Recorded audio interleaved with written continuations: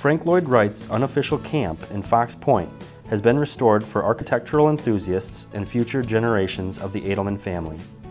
Albert Ollie Adelman and his wife Edith commissioned the famous American architect to design their house in the late 1940s.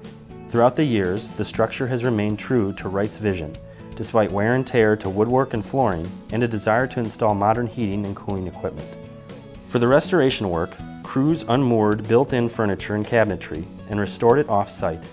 With the careful restoration, 3 generations of Adelmans can now hunker down regularly at Camp Cuckoo, a handle some of the youngest Adelmans gave to Craig, who is the main resident.